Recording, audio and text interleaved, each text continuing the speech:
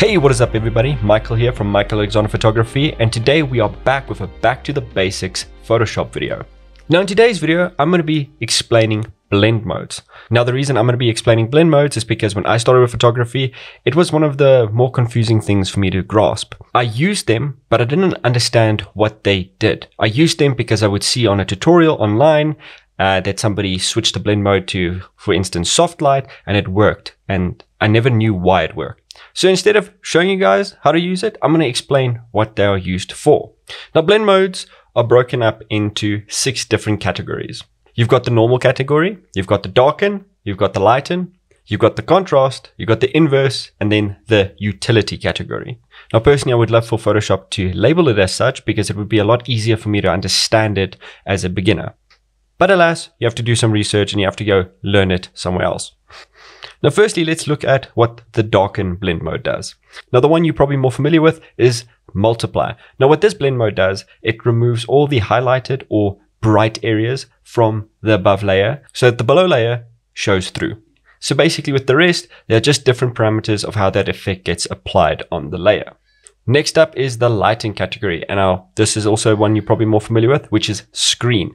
Now screen removes all the dark areas of the above layers so that the bottom layer can be shown through those areas.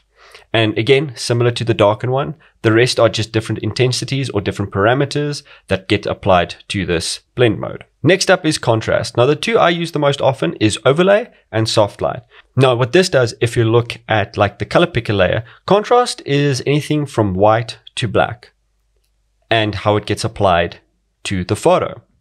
So if we go onto soft light on this gradient, you will see the darker area is more saturated, more punchy, more contrasted than the below areas.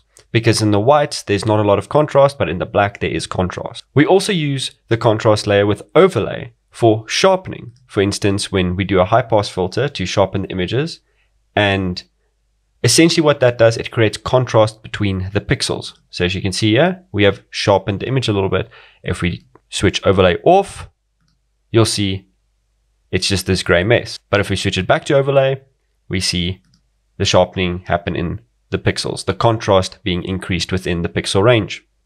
And the other one we use quite often when we are editing is the utility layer, namely the one that says hue, saturation, color, and luminosity. And I thought the best way to explain it is an old trick that Nino's done countless of times on the channel, and that is a chroma luma split. Now, if you look at the layers individually, the chroma layer is just the color and saturation details, and the luma layer is the luminosity value, or brightness. But there's a big brightness and luma is not the same. There's some other videos on the channel that you can go check out if you want to see that explanation. So how do we get this finished image with these two layers?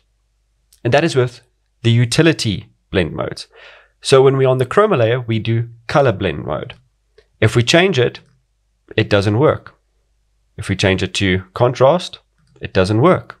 But if we move it back to color, it does work, because what that's doing is only giving the color information to the below layer.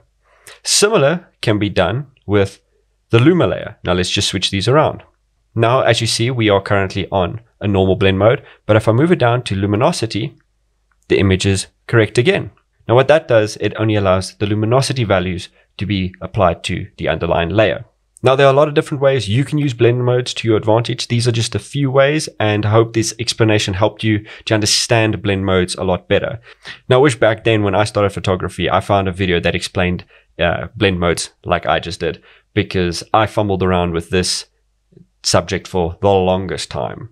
So that is it for today, guys. Please leave a comment down below if you enjoyed the video. If you have any questions, definitely ask them. We are here to answer as many questions as we can. We definitely appreciate all you guys' feedback. It's always greatly appreciated. It helps us know which direction you guys want us to go, whether we're doing tips and tricks or high detail editing or, high information videos, or just these quick how-to back to the basic videos. So yeah. We're really enjoying hearing from you guys, and don't forget to give us a like, because that definitely helps the video be seen by more people, and don't forget to hit that subscribe button.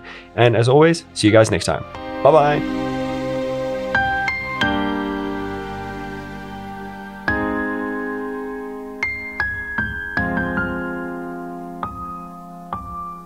bye.